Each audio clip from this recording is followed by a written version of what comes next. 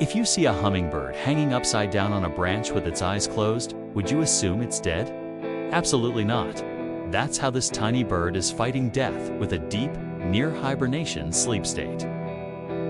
With a heart rate of up to 1,200 beats per minute while awake, hummingbirds have an incredibly fast metabolism, risking starvation after just one cold night.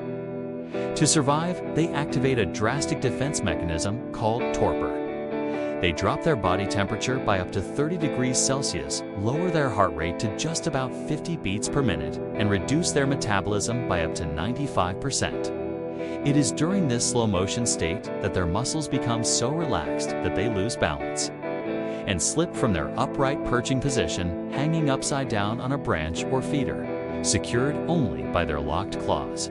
Predators might mistake them for a dead object.